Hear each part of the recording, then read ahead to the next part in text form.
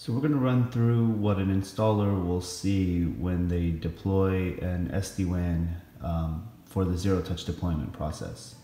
So in this video, we've already, as an admin, provisioned a environment for the 210, and we are pushing that through the zero-touch process, and essentially the action is waiting or pending for the installer to initiate the box, bring it online.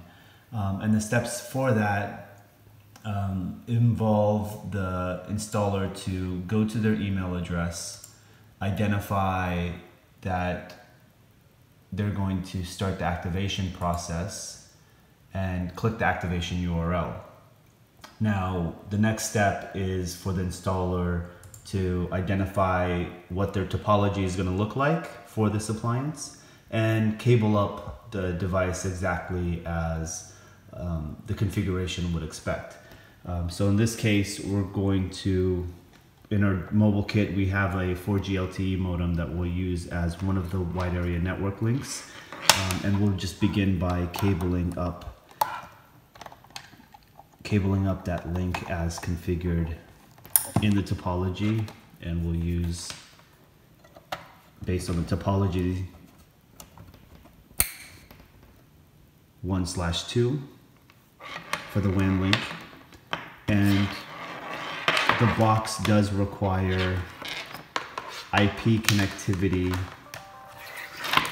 for management for the internet, and this is where the zero-touch deployment process will get downloaded from. So we need that management link to be connected either directly to the modem, or we can leverage this switch because we're going to connect a laptop to this environment as well. So from the fail to wire card of 1/1, the partner pair for this bridge, we're going to connect that to the switch as well. So essentially, the LAN network is connecting through 1/1, going through the processing of SD-WAN, connecting to the 1/2 WAN link, which gets us out to the internet. So that means our management port will obtain an IP address going through the solution from our DHCP server, which is our Verizon modem in this case, as well as any LAN clients that are connected into the switch will also get a DHCP IP address. And lastly, with the cables all plugged in, we'll plug in our power to our appliance, and you'll hear a beep for it to power on. And at that point, everything is automated. So as long as the cabling is correct and we have WAN connectivity and our management of our appliance, the management of the appliance is obtaining a DHCP IP address from our modem, the SD-WAN will reach out from the management IP address to the public internet, obtain the communication for zero-touch deployment, obtain the configuration for itself, obtain the license, and update the software if required, and then it will pull down and configure itself to join the SD-WAN environment and any additional WAN links that are in the configuration that are plugged in. In this case, if we had another WAN link, we would plug it into interface 1/4. So at this point, we could just navigate back to our activation page and wait for the appliance to do its thing.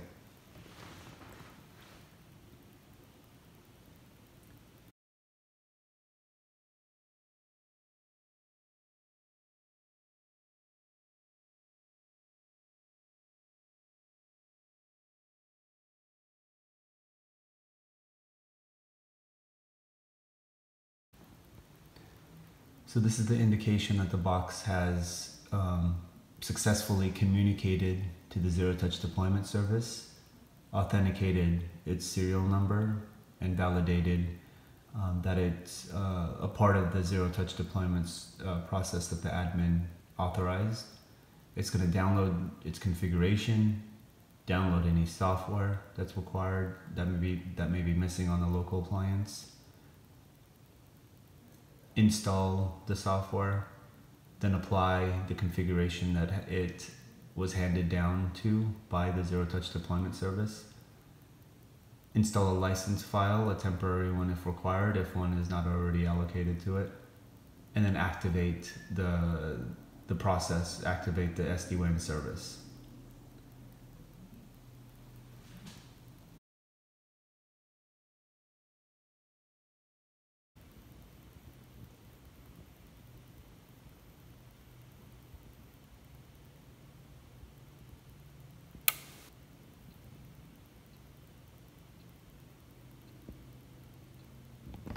Okay, with the appliance initiating that fail to wire card and starting to process traffic, at the head end we can then monitor the paths, and as soon as the connectivity starts to be established between the head end and this branch office box, we'll start to see that internet path for the 210 appliance, in this case connecting to the DC, go into a green state. And that completes the process for this 210 being initiated through Zero Touch Deployment Service and connecting to the virtual path of the environment that we have in the data center. So once the paths are available, we can then add additional host machines to the switch.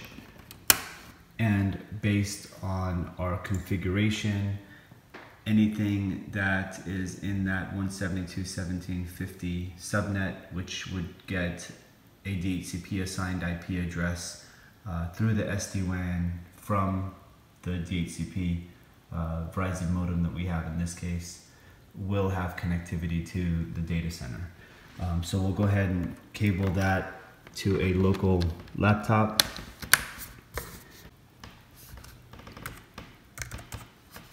Connect into it. We just have to make sure that our Wi-Fi is disabled so that we're forcing the traffic to go through the Ethernet port. And in this case, we have DHCP enabled, and we have a assigned IP address in the target subnet. And we can then run ping to a IP address that's in our data center. And this is going through the virtual path. So this is going through the appliance and partnering with the appliance in the data center. So that validates that we have connectivity to the data center. And then we can launch applications from there, or we can run file transfers from devices in the data center. In this case, we'll just connect to a web video that's available in the data center, and we can then manipulate the WAN links that we have to showcase the SD-WAN technology.